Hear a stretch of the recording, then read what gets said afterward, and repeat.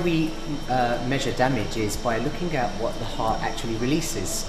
So effectively, if a patient goes to a hospital to complain of a chest pain, the things that a clinician would do is basically do an ECG followed by a blood test.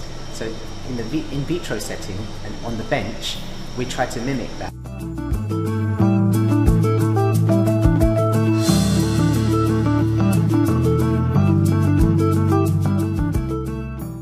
One of the hardest things with the heart is its low regenerative capacity.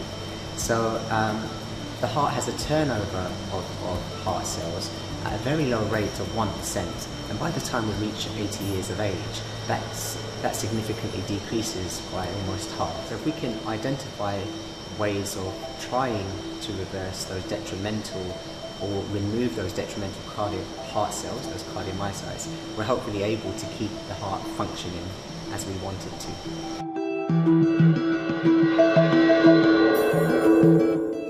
Our next hope is to take that now more to the bedside and looking at the clinical side of this, so using ultrasounds or MRI imaging to integrate the AI into those sort of images and almost mimic what we've done here, but then using clinical images. And so it certainly has a lot of hope and promise to be used in the future.